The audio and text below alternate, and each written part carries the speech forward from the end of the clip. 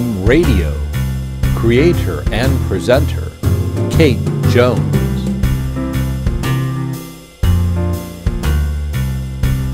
Music, video, produced by Jonathan, the producer.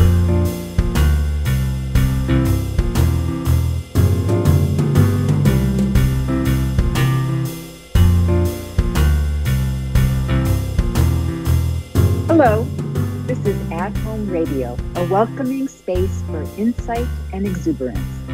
I'm Kate Jones, and today's conversation is about managing stress and anxiety with Kimberly Ganley, an energy medicine and Reiki practitioner. Welcome, Kimberly. Hello. So nice to see you. So nice to have you here on the program. You're the owner of the Energy Wellness Studio in Richfield, Ohio. And I'm pretty sure that a lot of people are looking for ways to reduce stress and anxiety these days.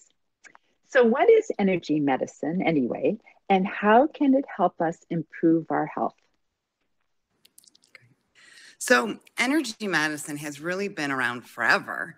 And energy medicine is really this umbrella, and it combines different concepts worldwide of time-honored traditions, and it puts them together with today's scientific health and healing knowledge. So some of the things that you may be familiar with, such as yoga, meditation, acupuncture, Reiki, and Tai Chi, are all examples of energy medicine. And energy is really all around us. You know, we are each uniquely made up of our own energy patterns, and we have energy systems within us. So because energy likes to flow and move, energy medicine really promotes that flow. And if it's not flowing, and if it gets stuck, it can cause pain, illness, disease, and different ailments like that.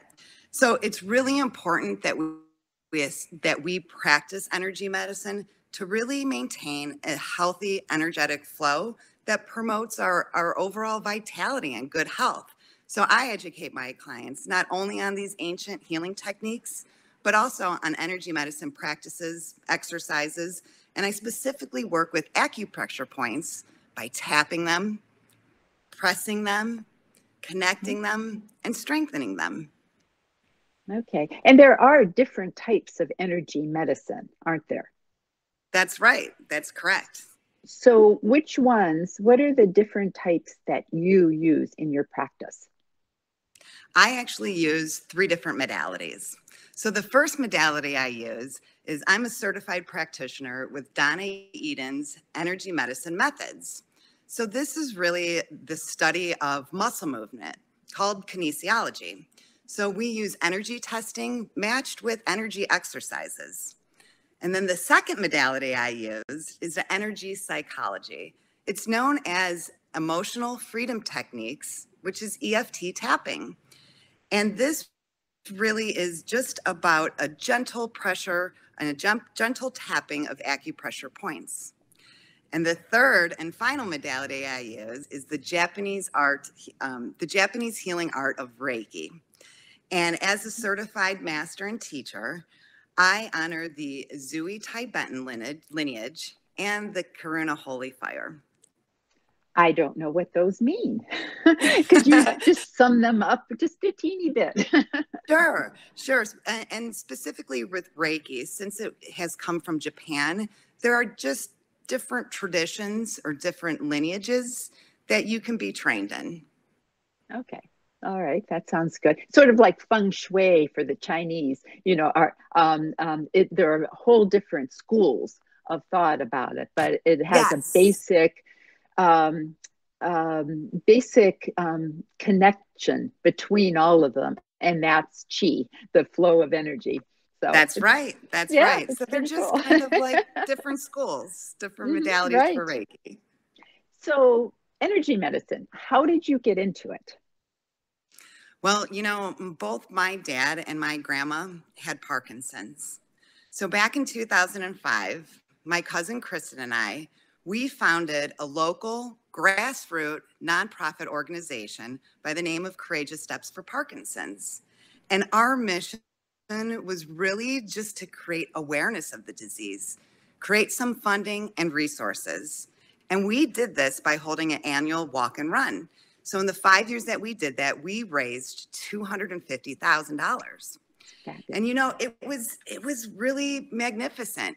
You know, I watched my dad and I watched my grandma really have these challenges, mental, physically, emotionally.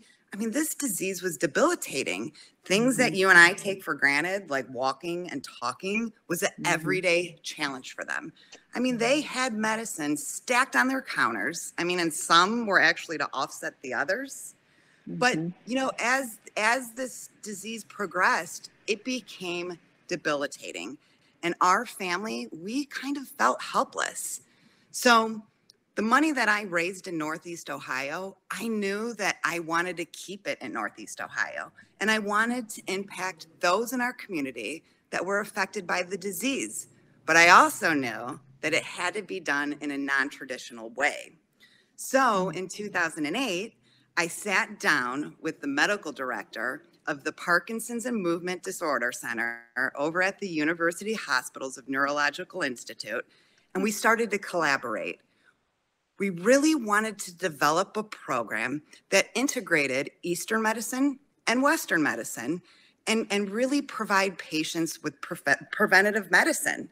So we did just that. We developed a program called the PD Boot Camp, the Parkinson's Disease Boot Camp. And our aim was just simply to provide support, advice, and education. So basically, this was a huge success. And in 2 years of collaboration, we actually trademarked the program because our first program had over 200 attendees. So as we started to develop this, you know, this became a huge success. I mean, it was popular. People were empowered and they were feeling fantastic.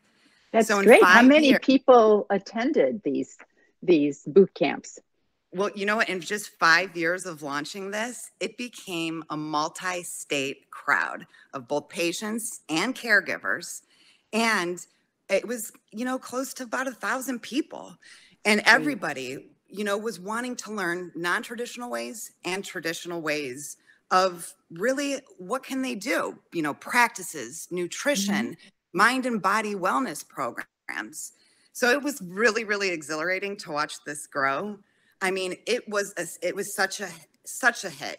And in this program gave people the voice. It empowered them on their wellness journeys and their healing journeys.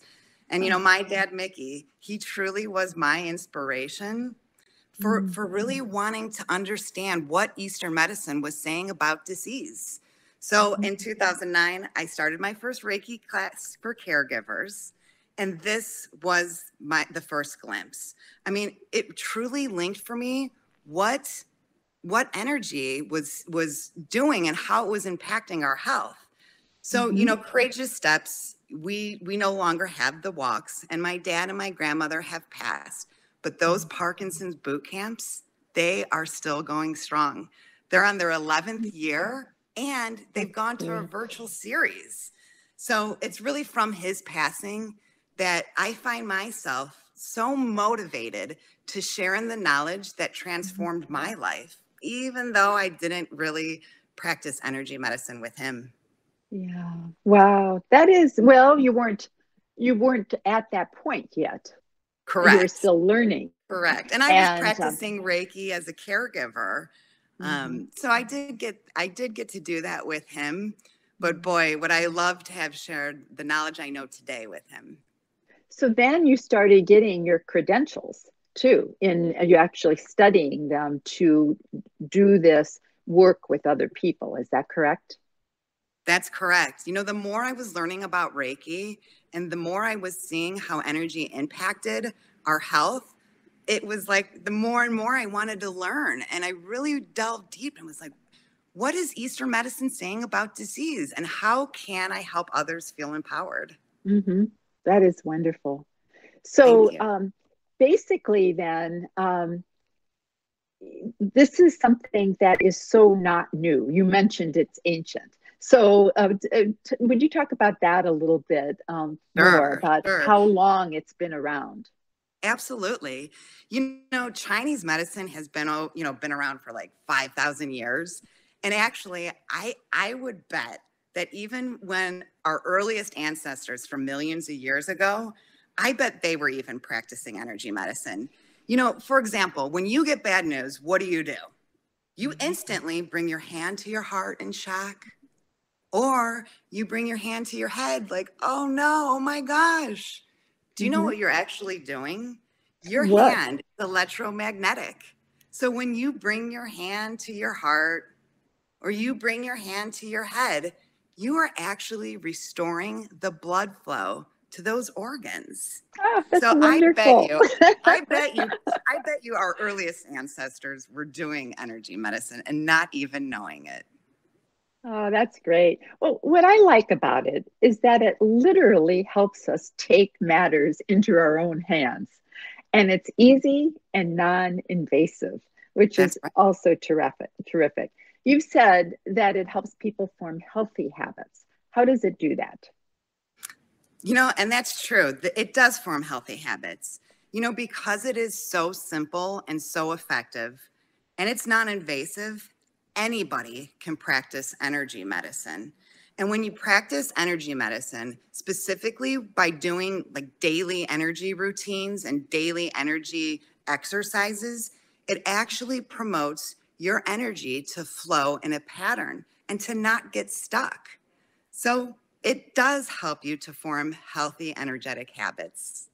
And we talked about stress and anxiety, which I think we'll go into a little bit more with your at least one of your demonstrations. But it's also supposed to be good for dealing with a host of other issues. And I like this a lot. It can help with anti-aging. How so? That's correct, Kate. It does. So I want to kind of break this down. You know, you've got to kind of understand some of these components. So when we look at energy, energy is really emotions that are moving. You know, you've got them all, you know, when you have an emotion, it's carried throughout your whole entire body. So for example, you have a thought, and then that thought drives your emotions. And then those emotions drive your thoughts. And pretty soon you are on this loop. Okay. So I first want to just start by saying it's completely normal. Stress is normal. All feelings are normal. I mean, we are wired for stress and survival. You know, as I was talking about our earliest ancestors, you know, they had one goal in mind, and that was to stay alive, right? I mean, we needed our watchdog brain in order to not be eaten by the bears, by the lions. So the problem really is when we are in this state of stress, this hypervigilance for so long, it wreaks havoc on our bodies, especially our energy systems. So I like to use this example of a candle burning, okay, to illustrate kind of how the brain and the body are affected by stress. So basically, let's say we have a candle burning, right? Our body takes it in through our senses. We interpret it in our limbic brain. And immediately when we smell that candle, our amygdala fires. Danger, danger, the house is on fire, right? So our survival mode immediately kicks in and the sympathetic nervous system turns on and your body thinks it's a danger. Your heart starts beating fast, right? That candle's burning. Your blood pressure increases and all of your blood flows away from your brain and into your limbs because you're going to get ready to either flee that burning house, to fight that fire, or you might even freeze in that fire, okay? So it's really not until we are processing that the smell is only a candle, it's not the house burning down, and that we're gonna be okay and survive, that it's okay. So we do this and we assign it language, and this happens in our neofrontal cortex. You know, we say, oh, it's just the candle burning. It's not the house burning down. And when we assign it language, the amygdala calms. So what happens when we do this? The parasympathetic system can restore.